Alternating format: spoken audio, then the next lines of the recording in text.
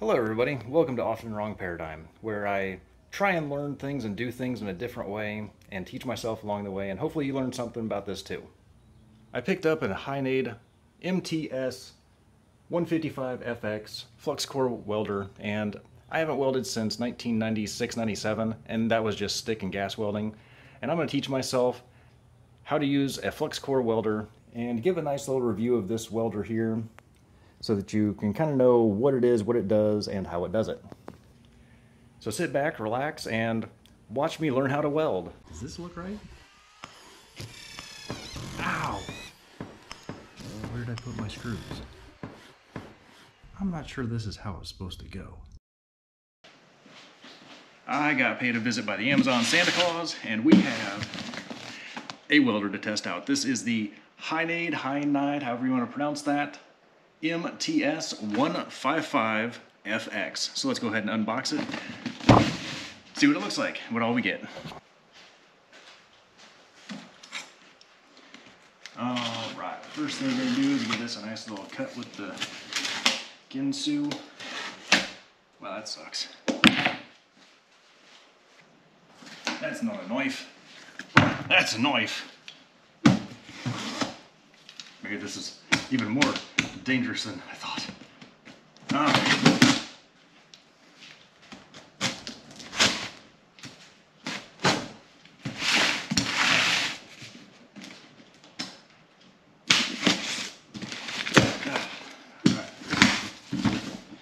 I think he's overcompensating for something.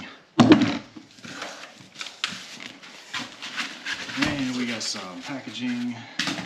Let's get this stuff out of the way.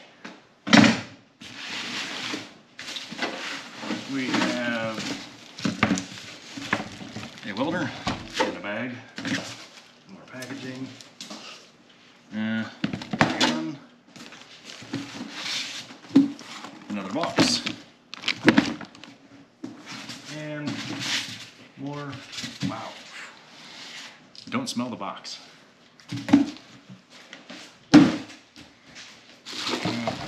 set this off to the side for now.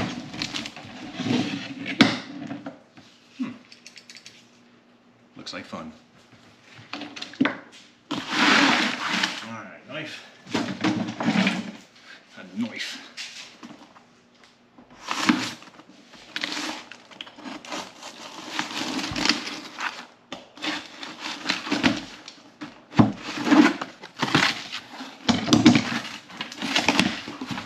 Alright, we've got some instrucciones, and we'll look at that later. We've got a box, wire.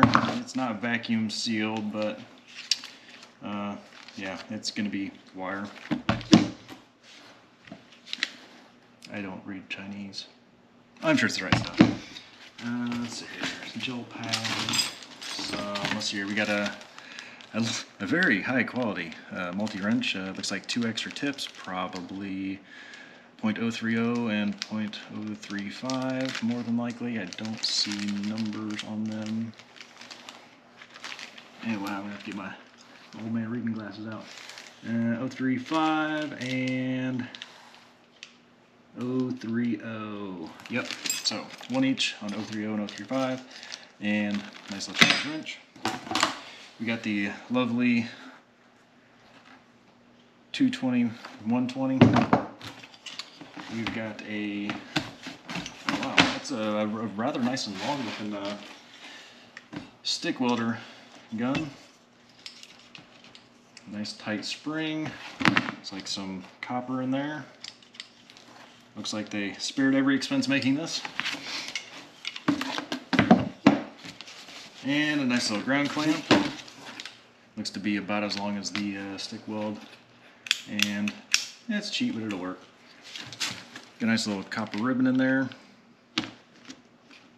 Yep. So that should work out well. Alright.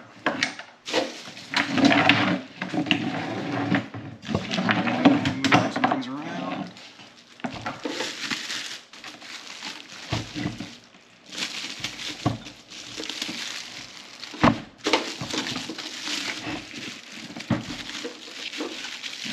ponytail it. There we go.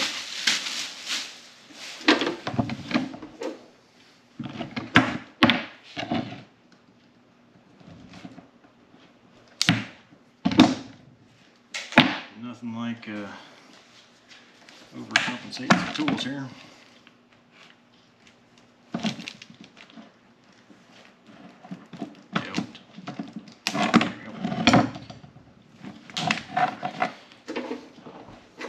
So let's turn it just a little bit.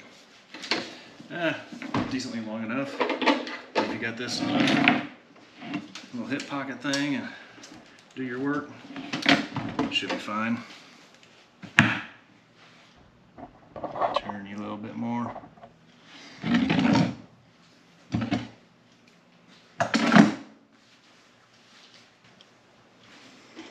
Alright, so let's bring this up nice and close. And when you open this thingy up, ooh, looky there. Got a little springy thing. That goes down. That looks like it goes around. That goes up. Not spring loaded, that's fine. Doesn't need to be. Nice and tight enough. Looks like they've got it already set up there. Yep. Alright, so let's go ahead and crank this thing open and see what happens. Oh, hey, let's read the instructions first. That sounds like fun.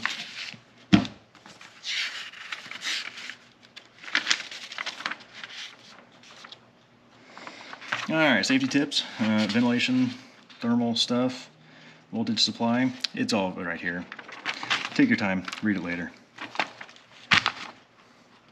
Step 1 is here somewhere. Alright, we're going to take all that stuff off. We're going to put that thingy on there. Wow. I was really hoping for some reason this would be metal, but it is just plastic. Nice little half turn off. Well, looks like it's got a metal rod in the middle. Not sure if you can see this right here, but it looks like it's got some metal in the center and then it's plastic on the outside. Yeah, it should last, maybe. I don't know.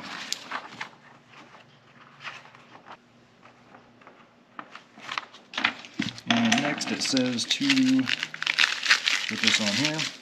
Oh, hey, so by the way, this is end of March, beginning of April 2023. The last time that I even touched a welder, I believe it was around 1997, so it may have been a little bit since I've done this. Oh, and I've never used one of these things before. I did some gas welding and so it's here, the oxyacetylene and some stick welding in high school, but that was about it. Alright, so first thing we're going to do is put this thingy, so we want this to go that way. That way it feeds up under. See where there's the end, it goes that way. So I kind of hope this is the Hynade wire, but I've heard some good things about it online. Does it matter which way is up? Nope. Alright. So put that thingy on. I'm pretty sure this goes on. Yeah, it goes like that. And then this thing pushes on here. Give it a little half twist. And that's all there is to it. Easy enough. Even I can do it.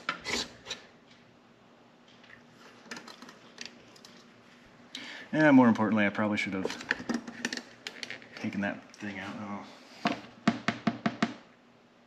Idea.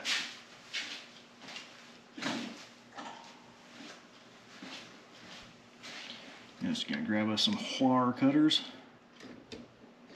Oh, maybe. I think I grabbed the wrong cutters. I mean, it's for electrical wire. Nope, that's a crimper, stripper. Wow, I'd have to get it all the way up there. Let's try something else.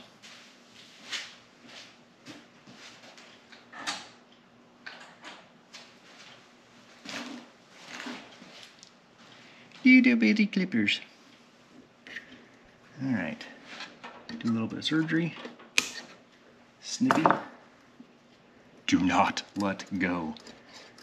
Looks like as I pull on that, it'll be fine. Alright, I'm going to pull this out just a little bit.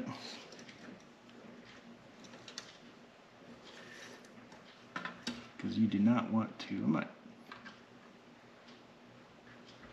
I'm not sure if there's a way to tension that anymore, but I'm just going to take it out just a little bit more, snip off a piece, that way we've got a nice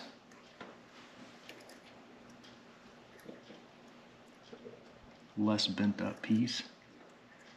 And we're going to feed this thing into the roller.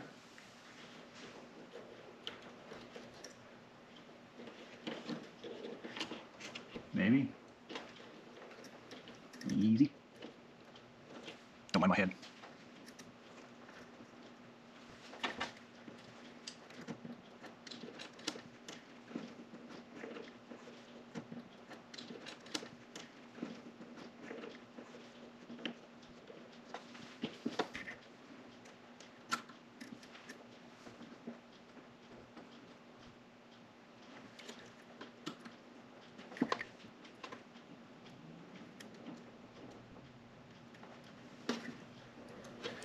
There we go. Sorry, I'm just not very good at sticking little things in holes. And we'll close that down. Snap that on top of that. And then, alright, check this out. I'm a moron. Don't worry about it. So, I'm all trying to stick this thing and poke this thing in this hole. I don't know what I'm doing. That should make you feel better about whatever it is that you do in life, because I have no clue how to do this. Alright, so let's try putting it in this little hole here. The thingy that looks like a springy.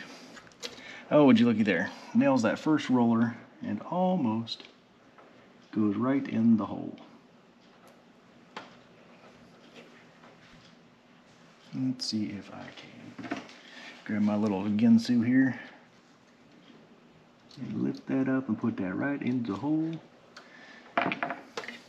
There we go. Slap that down, flip that up. Now, juice, we need juice. So, let's just plug this in here for now. Power supply. Oh, shit. It just started right up.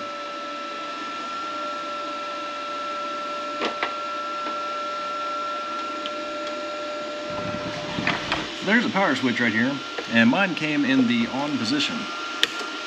Turn it off, turn it on. Alright. That's your instructions. Do you tell me anything?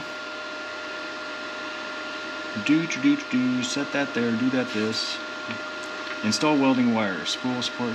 Yeah, they don't really tell you a whole lot on this instruction manual. It's kind of, we're going to say, a waste of their time and effort, but enough to make the lawyers happy. I guess, I don't know. I don't see a whole lot of, oh yeah, fire. Electrical can kill you, yeah. That's nice. So, what happens if I pull this trigger? Ooh. Okay, just for fun, let's grab that little piece of wire out.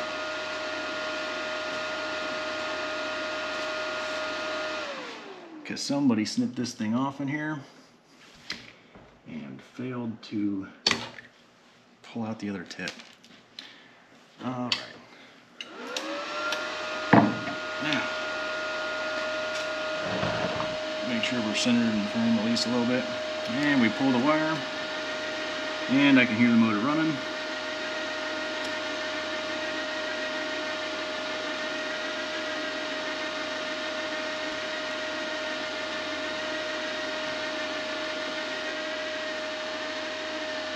You got to shake it out a little bit.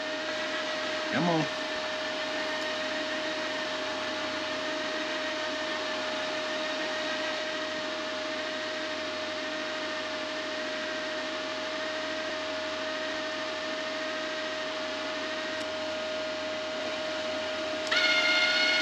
Oh, hey, I tell you what. You crank this sucker up on high, that's doing a lot more work. Oh, there we go. All right. First thing that I noticed, looking at this gun,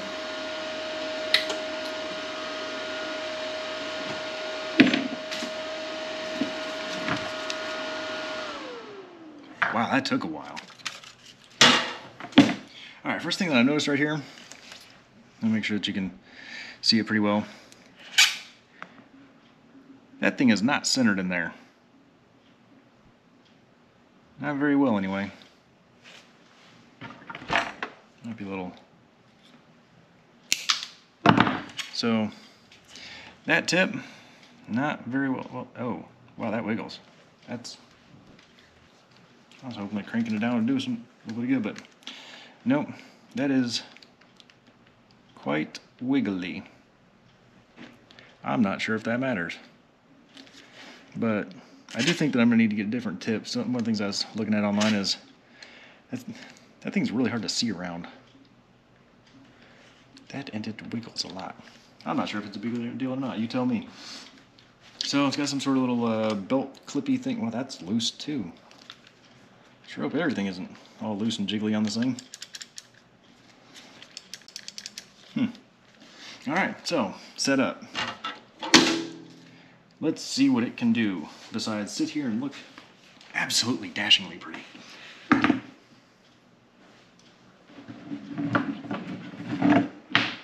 in the meantime, this, I'm not even sure if I'd use this. That clamps in there pretty easy. All right, and what do we think? Ground goes to ground, right? Not. Ground goes to positive. There we go. Hey, more of a correct size tool. How much easier that is. All right, let's give it a go, but not today. I'm gonna go change and live my life for the next couple days, and I'll get back to doing the video later. Okay, I think we're about set up, ready to weld. We got everything we need. We got a welder, welder, got a welding helmet, and what else you need? Some safety gear. So there's nothing better than the crap the Army gave you, right? So this is some old one. I didn't even have time before the deployment to even sew name tags and patches and stuff on this, but I figure that should be good for protecting my arms. The old nasty specialist hat. I'll just there we go. That's kind of like I'm sure that's kind of safe at least, but see what else we can do. We need something to weld on. So just happened to be cruising around one of my neighbor's houses over there and found he had an old bicycle sitting there. So I figured may as well use this as a test dummy. It looks pretty much, well, I'm sure it's seen better days.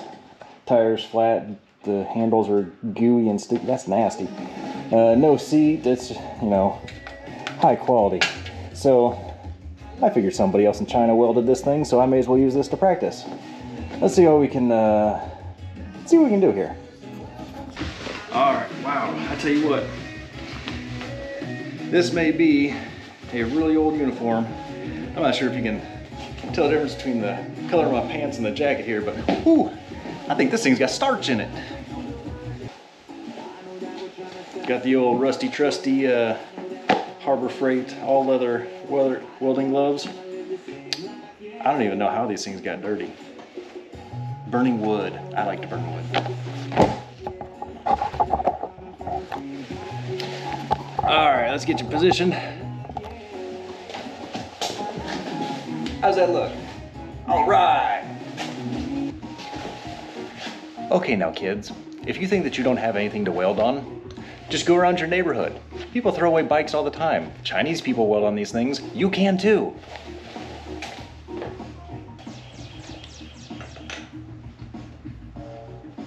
All right, so I don't know exactly what I'm expecting here, but first time, hope everything works all right. Let's make sure that this helmet works also.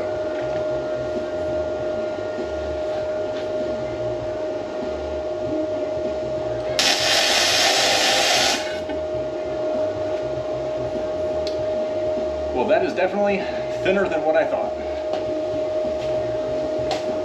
That looks like it's pretty thin. I kind of thought that this was going to be steel. I don't know. It's heavy like steel. All right, let's try this again.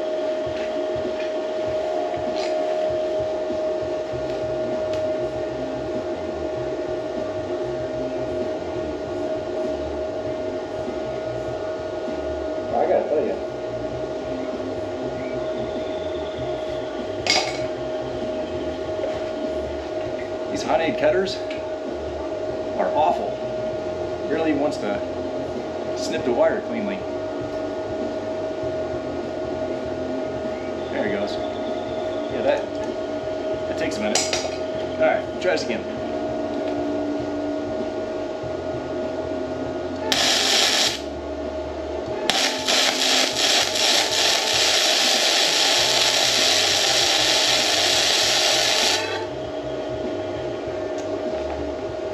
Yep, held it just a little bit too long. That is definitely a lot thinner than the seat post.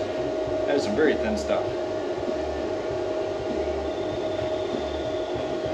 Alright, let's take this thing down a bit more. The lowest it's got is 50 and 16.5. May have to switch to a different pipe if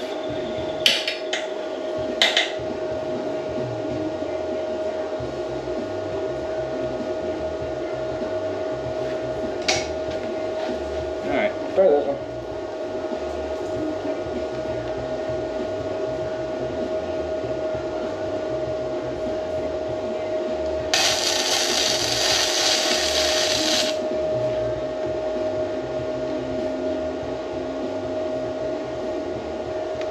I'm not entirely sure that this how it's doing all that, because I keep getting a flash, guys. Little bright spot right in the center.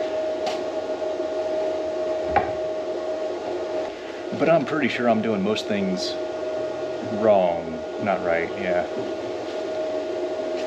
But I'm pretty sure I do everything the right way, right? Okay, so new day, new problems, as always. Went ahead and went to Lowe's and grabbed a sheet of, what is this? Some 1/8 inch cores here, 1/4. I don't know what that is. You can read that. I got some of that stuff just so I can do some practicing on it and maybe test out some lens filters that I got, which hopefully then allows you, the viewer, to be able to see my weld. And then you can see exactly how bad I am at it. So let's go ahead and crank this thing up. Try not to destroy the camera in the process. Might need to get some kind of a shielding or something for it to make sure it doesn't get splattered on, but we're gonna give this a shot.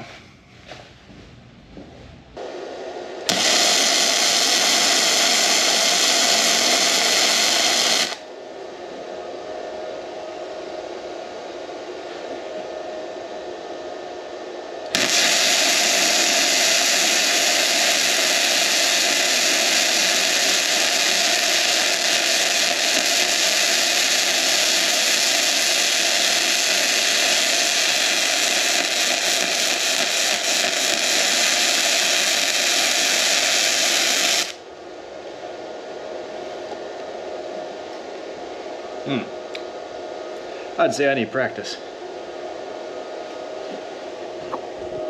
Well, it welds. It shoots out hot molten something or other. Let's try.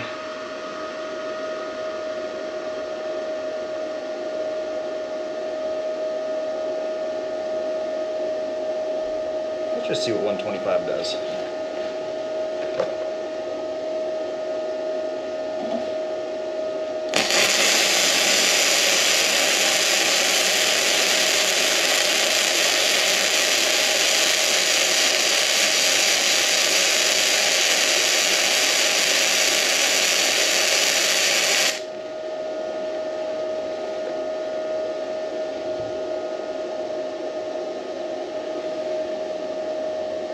You ever have a feeling like you have no idea what you're even looking at?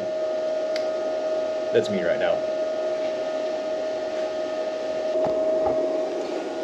Alright, well, I'm sure there's been worse first-timers, because I don't even know what the settings are on this thing, or if it's even close to being correct, but let's go ahead and knock that slag off and just see what it looks like. So my first and second welds with the machine, I'll let you critique the crappiness of them. They're squirreling all around, and looks like that one's about to blow a hole through the back end, but I do know that on that one I was getting a little too far away. Looks like I had it kind of okay to start with, you know, for the first oh, 10 seconds, and then got too far away, and then started pushing it in closer. But overall, the splatter doesn't really seem that bad compared to what I've seen online. Okay, so I'm a moron. I'm sure everybody that knows me already knows that. I don't math good, or English. I don't know why. I had 1/8 inch, and I was looking at like 0.2. It's 0.12. So let's go ahead and come back over here. I'm going to turn this thing down to somewhere between the 17.5, 70, and that's going to be way too high. I'm going to go more towards the 70, maybe bump it up to like 75 on this 1/8 inch, and see what that does. Alright, so 75, 17.7, sure, whatever that is. We're going to try this and start slowly working it up, and then we'll mess with the voltage on all that. Alright, I'm not flashing myself. Hopefully stop burning through because it was way too high. I don't know, I had the thing up on 130. I bet y'all were laughing at me. You were laughing at me, weren't you? Having a good old time. Thanks. Come on, guys. Let somebody know. Let me know that I'm not a moron. Okay, so after making that little bit of a change to the machine, putting it on 75 and the 17.7, I threw down another bead, and I think that's not bad for, I haven't touched a welder in 26 years, and I've never used one of these before. I was stick and gas, but yeah, getting a lot better. All you have to do is set the machine up right, and I'll let you be the judge of the penetration on that. I can't see it under there, but yeah, I'd say that's getting a lot better. It's even straight-ish. I'll keep at it. Okay, so the last thing I want to show is using the stick welder. And it's been a while since I've done stick welding, so I have no idea if I'm doing this right. So we're going to go ahead and stick this in the negative. Go ahead and do electrode negative. And I ran to Harbor Freight, picked up a few different things, and I just got these 6013 3/32. I told the guy at Harbor Freight what I was doing, and he said these would work. So I'm gonna go with these and see what happens.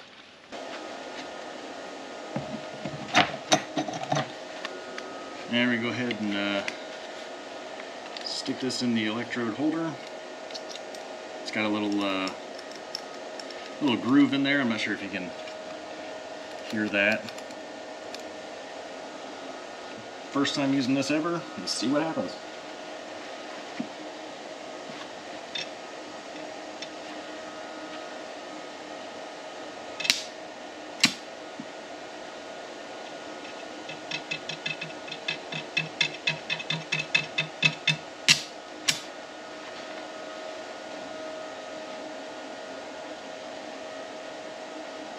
Yeah, pull it up to 110. Now let's see what happens.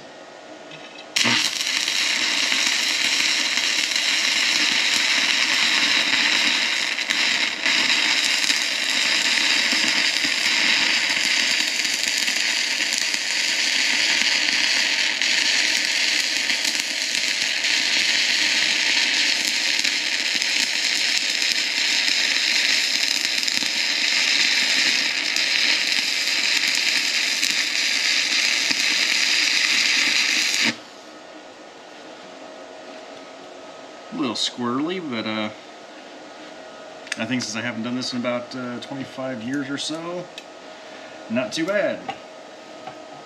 Go ahead and turn off the machine, drop the bar, safety, safety, whatever that is supposed to be. Alright, we're going to let this cool for just a second. Yowzers. That's probably why you should leave a glove on when you're doing this. That's still kind of hot.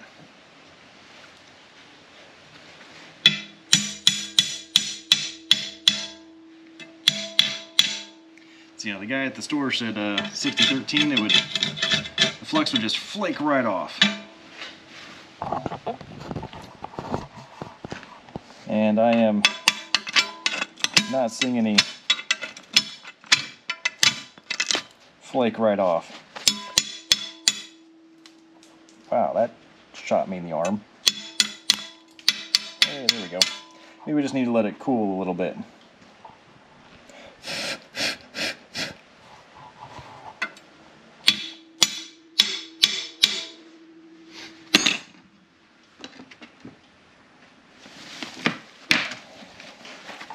Use these crappy pliers. There we go. Hey, don't worry about that part right there. That actually doesn't look half bad. As long as I can keep the distance right, and it'd be a lot easier if I was supporting my arm in some way. I'm just kind of floating this whole thing out here and trying to work the electrode as it's burning down. So, okay, so overall, I would say that I am quite impressed with the welder itself and using it stick and with the flux-core. So I think I paid around $190 for the machine, $180 something on Amazon. Doing the flux-core and stick, I think it's going to be a great machine for me to both learn on and maybe get a little bit better with welding and do a few projects along the way. So stick around and I'll be working on a new front bumper for the Bentelli cart here and working on some side steps. Should be a fun little adventure. Until next time.